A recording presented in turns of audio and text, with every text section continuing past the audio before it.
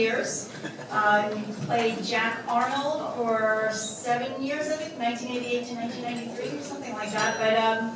But Dan has also an amazing career on Broadway.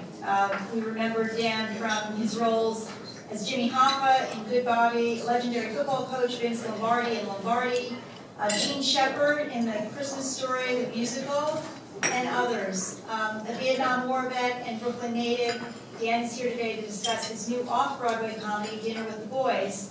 And thank you, Pat Addis, for arranging this. Pat is the lead producer on Dinner with the Boys.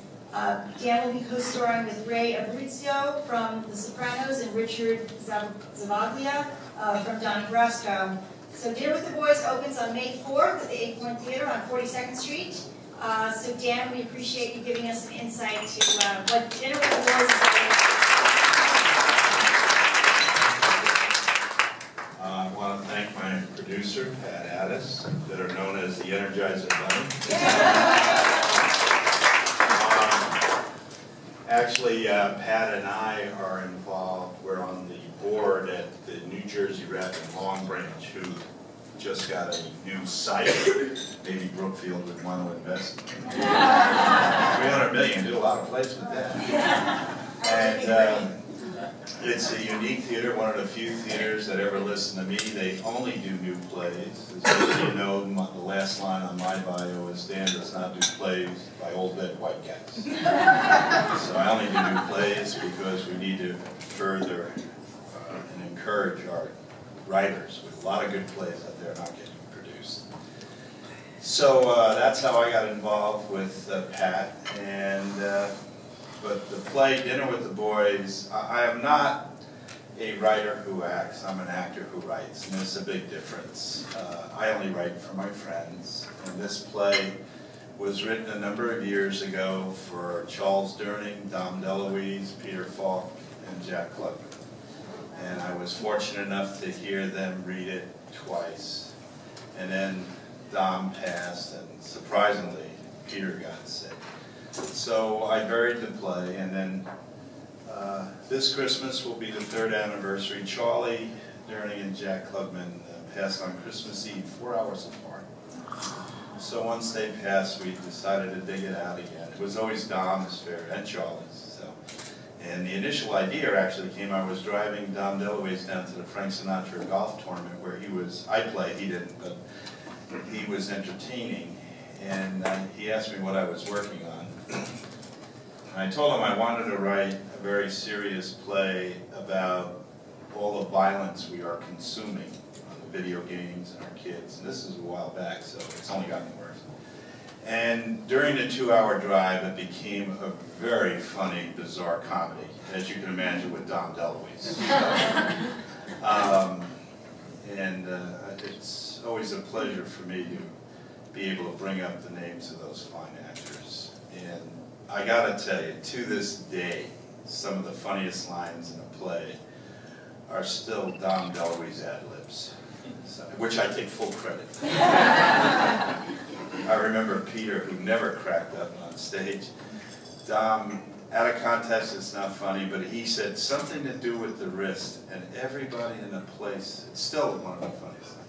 And Peter just looked at the audience and said, "It doesn't say that here."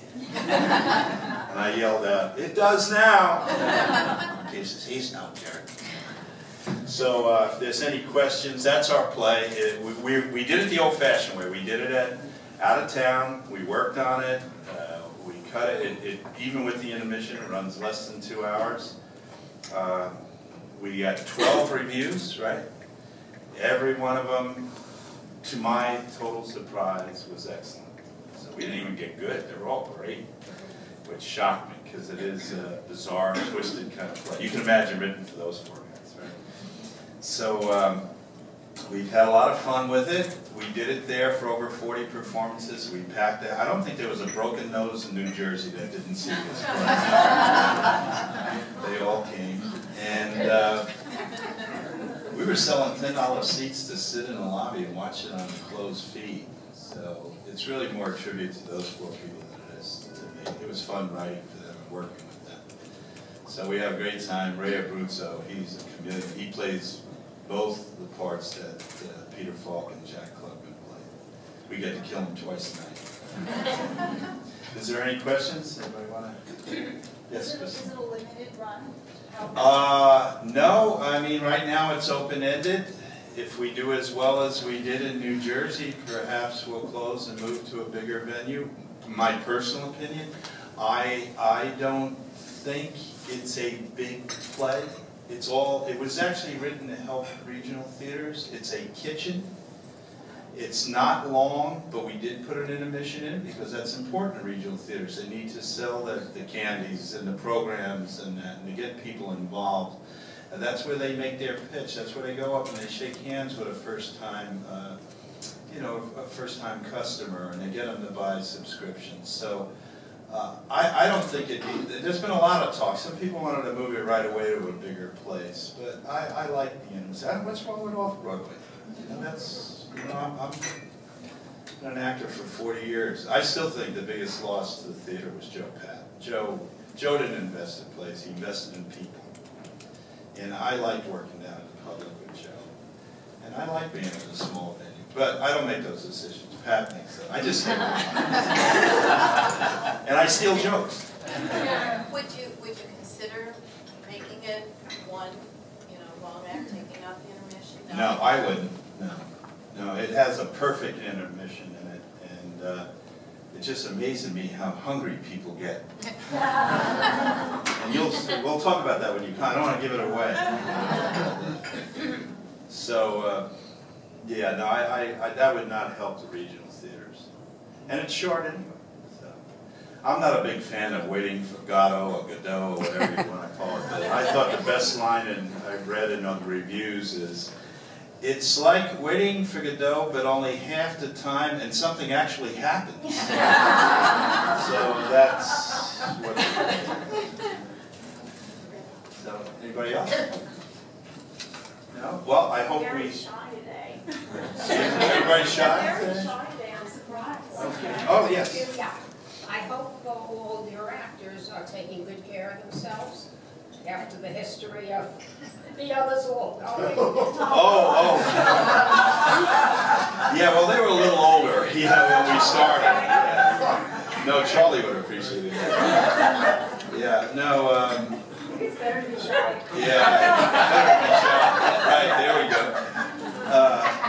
Yeah, no, we've all just finished with the flu, so hopefully we're going to be okay by the time we open for previews. Previews start April 21st. But again, we were lucky because we got to do the play before. I mean, a couple of new lines came in just in the new space. The space actually created a couple of jokes last night in tech rehearsals. So, I mean, with the people I'm working with, who's ever got a joke, they just throw it out. If anybody laughs, it's in the script. Yeah, more writers should learn that. Too many are writing stone. They don't take advantage of the creative people. We just went through the process. We got two. I'm leading that up to the director. You never know. You have to have the understudies. I've never missed a performance. The 286 Lombardis. That's funny. You mentioned Lombardi and playing Gene Shepard. It was so easy. Everybody's saying, "Oh, it must have been hard." It was actually very easy because everybody I met, especially the NFL people, they all wanted to tell stories about Coach Lombardi and Gene Shepard. We had all this tape. 2 years before that, I played Jimmy Hoffa. Nobody wanted to say anything. Ooh, no, we don't know. Never heard. So, it depends on. Actually, Judith Light had the harder thing to do in Lombardi because I think there was 3 minutes of film on Marie Lombardi. Whereas with me, I had tons of stuff. In looking back at your career, is there a role that you could say was my favorite? Is there a role that was my favorite? I hope that's still to come. I mean, I was an old jock, so I really enjoyed playing Coach Lombardi. It was a hard show to do, 8 of those a week. It was so intense, it was like doing an isometric for 90 minutes every performance. But the character I would like to play is Milton Hershey. So I think every entrepreneur should read the biography of Milton Hershey, because his commitment to his community was as strong as his commitment to his business. that would be a good role model for what's going on now. The greed is beyond me. I don't get it. I don't think anybody's figured out a way how to take it with you yet. Have you written other things? Yeah, I have a couple. Ron Perlman has a screenplay that under option. I do some ghostwriting. I've written on actually some famous movies, but again, I'm not a writer who acts. I never wanted to be known as a writer. I really like to act, and I really only like to write for my friends. I mean, if you come to dinner with the boys, you'll see Charlie Durning in my performance. You'll see Don Lopez and Richie Zavalia's performance. And you see both Peter Falk and Jack Klugman and what Ray's like a chameleon. And he played Little Carmine on The Sopranos. Yeah, he's going to walk out of the show with a series, I think.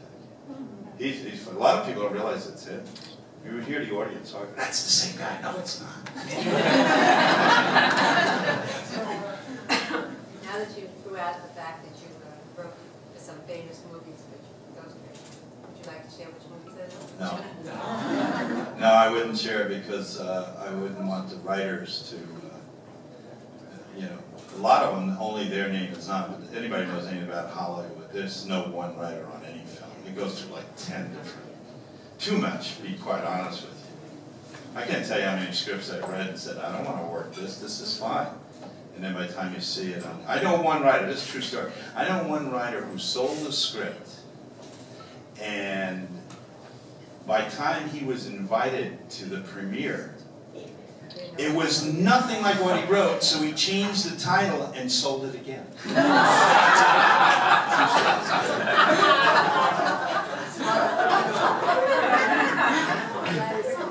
Yeah. Be a story about that. Yeah.